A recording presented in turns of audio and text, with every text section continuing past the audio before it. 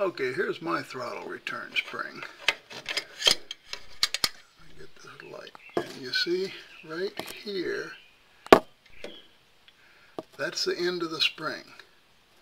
It wraps around that rod.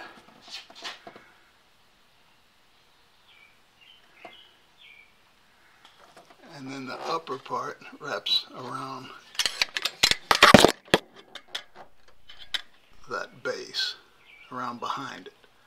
Now, on the throttle return spring I told you about, this is what you should do. Go find a spring in a hardware store, hook it around the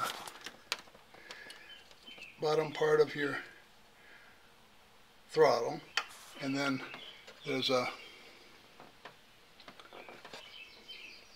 and then attach the bottom of it to a screw that's under here. Mine's not showing, but there's a screw there. You can make a little bracket and attach that to. And that, if something ever happens to that spring, this will always close your throttle.